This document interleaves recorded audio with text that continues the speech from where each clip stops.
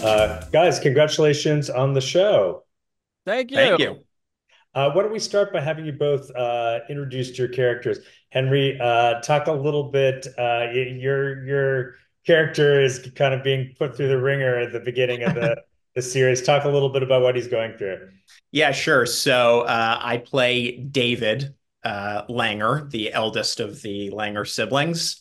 And every Friday night, I come home for dinner, for Shabbat dinner with my lovely family. Uh, my mom, Jane, and dad, Harvey, brother Greg, and Nana, played by the legendary Carol Kane, of course. And I walk in the front door, hoping that everything is going to be normal. I'm going to be asked how I'm doing. I'll ask how they're doing, and we'll sit down and have an orderly uh, and nice dinner. But most of the time, what happens is I walk through the front door, and my little brother Greg, played by Daniel Thrasher, is there to spray me with a water gun or something. So. Yeah, basically every episode you'll watch David go from this humble math professor that as his profession to to regressing to to a teen and trying to fight back against his crazy little brother who's pranking him left and right, and the rest of his family who's always up to some kind of mischief, hijinks. The show, this is a broad sitcom in the most classic way. So you're gonna get all of that when you watch Dinner with Parents and me as David. Yeah, Daniel, talk about your character and how he gets to revel in tormenting his brother. Man, okay, so Greg Langer, the younger brother, he wears tracksuits every episode, which is really funny because every week we would film, I'd be like, "What color are we doing this week?" And it's Greg Langer. He has a lot of dreams. He has a lot of aspirations. He's very classic younger sibling syndrome. He wants attention. He wants to be seen and heard and scream. That kind of a thing. And I think it's just a really classic older brother, younger brother dynamic. And it's very, which is interesting because I'm the younger sibling in real life and Henry is the older sibling in real life. So we both had to access our primal instincts for that era. So yeah, talk a little bit about your guys, the dynamic between you two on the show, and was there, a favorite scene you guys got to shoot together that you'll recall? Ooh. Do you have one, Daniel, or should I go? Go ahead. Uh, well, I personally enjoyed the basically one of very few moments where I get to sneak up on Greg, Oh yeah. which is in the opening of one of the episodes in sort of around the middle of the show.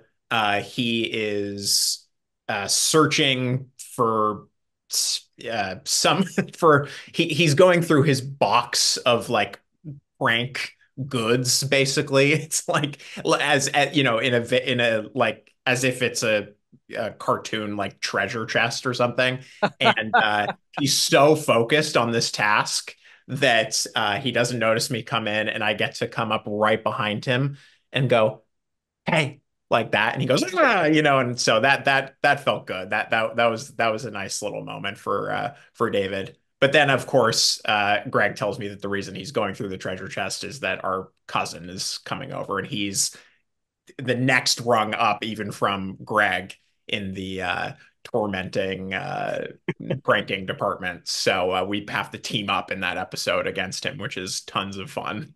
Yeah, it was like Wonder Twin powers activate kind of a Yeah, so oh my God, we put the rings together and everything. It's pretty sick. Daniel? I think one of my favorite moments is when we were filming it anyway, was in the episode of Sip for Sip, where essentially, Henry's character and I were sipping on a bunch of teas and trying to see who can hold our pee the longest. And in true brotherly fashion, I do everything I can to see if I can make him pee himself on a date. And when we were filming, there's a scene where we're on the patio out in the backyard, and he's sitting next to the lady he's into, and I go up for him, and I'm just trying to say words with like a, what's that? What do you major in? What's that called? Psychiatry? Like just really drawing out the S's. That was a really fun day on set because I had to get up right next to his ear, you know, and just for me when I film, I kind of see it as I'm doing it. I see what it looks like in frame, in my mind, and so it just made me laugh so hard, picturing the final product. Yeah, no, the cast is amazing. You've got Carol Kane in there. You've got some real veterans. Talk a little bit about the kind of atmosphere working on set. Is there anything you'll remember maybe behind the scenes working with this amazing cast? Gosh, I mean, every day was like, going to the greatest possible college of comedy ever and your professor is Carol Kane and Michaela Watkins and Dan Backett, all of whom are just legends, they're pros. So it was basically impossible to walk away from a day and not learn something from them, uh, let alone like all the writers and our showrunner, John Beckerman. I mean, we were constantly uh, joking and uh, doing bits and crazy stuff behind the scenes. And we were all, we shot this in London, so we're all American, and the main cast is. So we got to all bond over the fact that they'd bring out something called a Scotch egg for a snack, and none of us had any idea what that was. And we'd sort of pick some new guinea pig every day would try the English snack, and it would either get a huge thumbs up or a huge thumbs down from us. Oh man. So uh, yeah, I mean, it was pretty great to have all those guys leading the way. Daniel? Yeah, I think yeah, to Henry's point, acting opposite these legends is amazing. Carol Kane, when you act opposite Carol Kane, it's like acting with a king cobra. Like it's a hypnotic trance. I feel like I can't move as freely as I once did. John Glazer, who plays the neighbor, he's brilliant. I saw him on HBO. I saw him on a lot of shows before working with him, and just seeing his spontaneity and his comedic timing and his like, it really feels like he's a vacuum while you're acting with him, and he's waiting for his perfect moment to strike. Like it's it's it was like, this is Henry and I's first sitcom, first big show in a way, and I think just yeah, being put in the pressure cooker and it's like time to go, every day. It was like a conservatory. It was Yeah. amazing. I mean, So I probably the hardest I laughed on the entire show was a scene with John Glazer, who plays the neighbor Donnie, and he comes outside to give me a pep talk. I on it, and this is like I'm being sincere right now. Like I don't know if I can talk about this without like I don't know if I'm gonna be able to make it through this tidbit here, but basically I'm like in my car and I'm trying to roll up my window Yeah, to go, because I don't want to listen to whatever this guy has to say.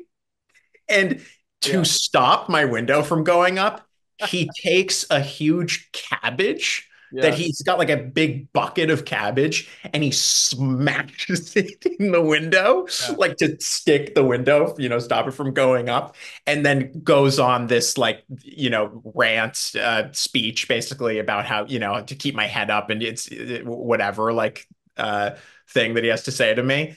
And so I had to very seriously listen to him as he's giving this speech, while in my periphery there is a cabbage stuck in the window of my car. So the way he did that was one of the funniest things I've ever seen in my Yeah. life. So that's a credit to him and our awesome writers as well.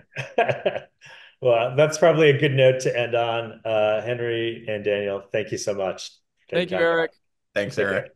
Thanks for watching the You Interview channel. With over 3,000 original celebrity videos, we have one of the largest collections of celebrity interviews anywhere. So remember to like and comment on our videos and subscribe to the channel. If you want to get more involved, you can become a member of the channel. Membership has its perks. You can see exclusive celebrity videos and get the opportunity to ask our celebrity guests questions. We can't wait to hear from you.